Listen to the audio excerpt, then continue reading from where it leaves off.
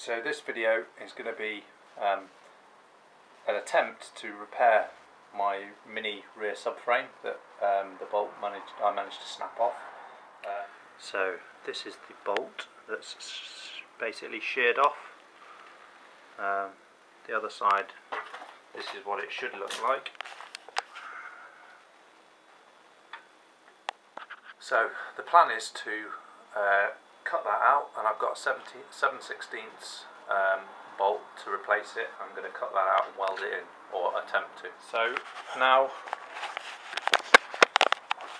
I'm using a piece of CDS tubing, so it's 5/8 tubing, 2.64mm wall thickness, which basically will give me slightly smaller than 7/16 hole on the inside. I couldn't find any tubing of the right diameter, so I'm just going to ream the tube out to the right size with just a hand ream. So yeah, this is 7/16, just a hand reamer,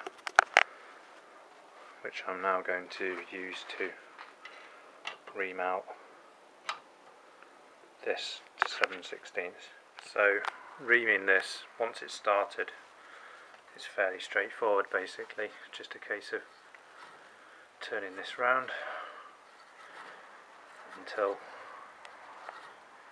the whole thing is reamed to 7/16. So this has now been reamed out. So it's 5/8 on the outside. It's now been reamed out on the inside to 7/16. So it should, in theory, go over and be a replacement for this pipe, this piece here.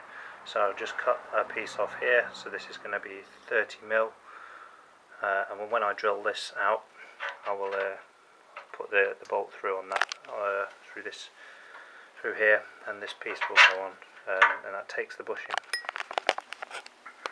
So these are the bolts that I've bought. These are 7/16 high tensile steel bolts, zinc plated. Unfortunately, that'll I have to be a bit careful with welding that. So this should go on here as so. Yep. So this piece of pipe, this will be cut off here. I'm going to cut the head off the bolt here on this side, and this will be used to replace the broken off stud in the subframe. So this is just the piece that's now been cut down, cut to 30mm length. So it basically just replaces this small section here where the old bolt snapped off. Okay, so I've now managed to remove the offending bolt and the actual locating plate as well from the subframe. So that was done by grinding. So I used a tungsten carbide burr to grind the weld around here. There's 2 spot welds here and here as well, and then it was welded around the edges here. So those welds were ground out, and then I used the trusty air chisel to remove it. It could be done with a normal chisel, but it's a lot quicker with the air chisel. There's also a weld to be removed on this side. That was simply the end of the rod was basically welded on this side, so that was ground out. We're using the tungsten carbide burr as well. So now I'm going to start cutting the plate to replace this, and start making up the replacement.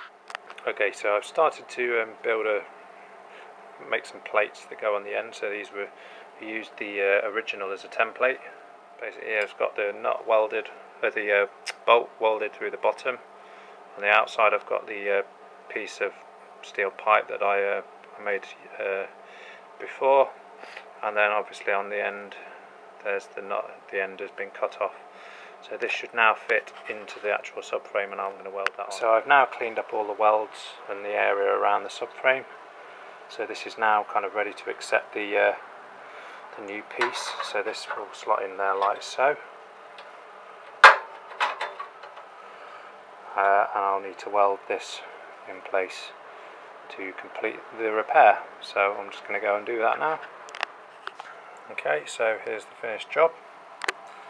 So it's basically been welded in, welded all around the sides, and it's also been welded inside as well. So I decided to do both sides because the other side was equally rusted, and I thought I didn't really want to be doing this job again in the future if I was taking the subframe off and I sheared it off, especially after I had it all shot blasted and painted and stuff. So yeah, so I've basically done the second one. So this is the second side, pretty much looks the same as the first, so it seems like it's a reasonable job, I think. So now it just needs the subframe finishing off and painting. Thanks for watching.